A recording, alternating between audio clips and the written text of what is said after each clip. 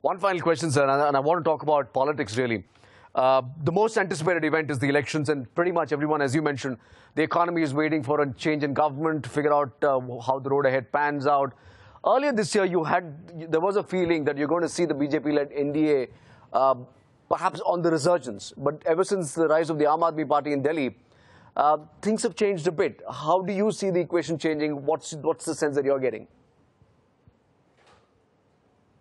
I would be somewhat hesitant to talk about political issues on camera.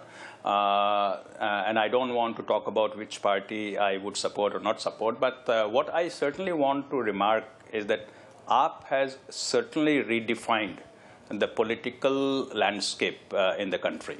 Not just in terms of how the balance might change, but also raised expectations of common man in terms of what they expect from their politician or political leaders, holding them accountable, looking for change in the way the political leadership behaves. So I think that is a very good change. It doesn't matter who comes to power, whether it is AAP, whether it is BJP, whether it is Congress, some coalition, third front, doesn't matter.